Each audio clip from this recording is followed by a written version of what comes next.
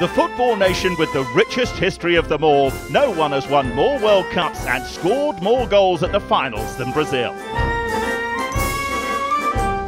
After the devastation of losing the title to Uruguay on home soil in 1950, the Samba Stars finally got their hands on the Jules Rimet Trophy in Sweden in 1958, when a 17-year-old Pelé announced himself on the world stage.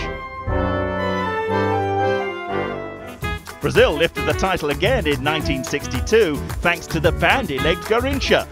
And in 1970, the universe aligned to create the greatest national team ever.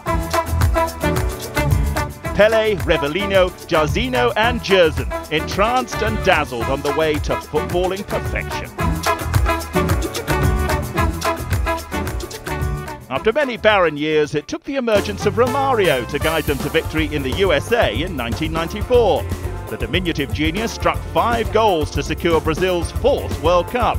And when a new global star emerged 4 years later, it looked certain that he would lead the team to a 5th trophy. As it was, Ronaldo's pre-final illness left Brazil dazed and allowed France and Zinedine Zidane to stroll to victory in Paris. Ronaldo was not to be denied, however, and in 2002 he fired 8 goals, including 2 goals in the final, to cement his status as one of the greatest ever players. Shame about the haircut, though. 2006 and 2010 meant quarter-final disappointment. And now the tournament returns to Brazil 64 years after the Maracazano defeat to Uruguay. Luckily, there's a new hero that the entire country can get behind: Neymar.